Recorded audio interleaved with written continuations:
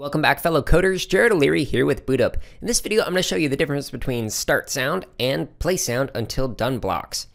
So if you're looking at this code, you might be like, okay, so when he clicks on this, it's going to repeat 2 times.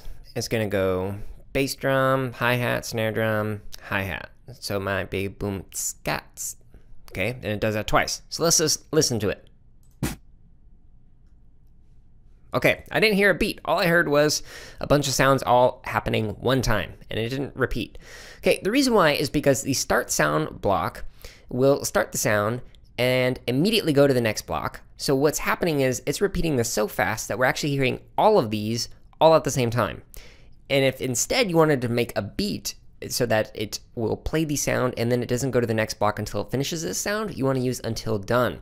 So we'd say play sound, kick drum, until done. And then when it finishes that sound, it'll go to the next one. And then when that finishes, then the next one, the next one. So let's listen to the difference between start sound and play sound. Yeah, so you hear how this actually waited and it played each of them. So we heard 8 sounds instead of all of them at once. Now, what's kind of neat is you can actually combine this. So if you wanted to make it so like boom, tss, and then for the snare drum, it maybe had 2 sounds on it, you could say, okay, I want it to meow. So start the meow sound and do play sound until done, the snare drum, at the same time. So now we have.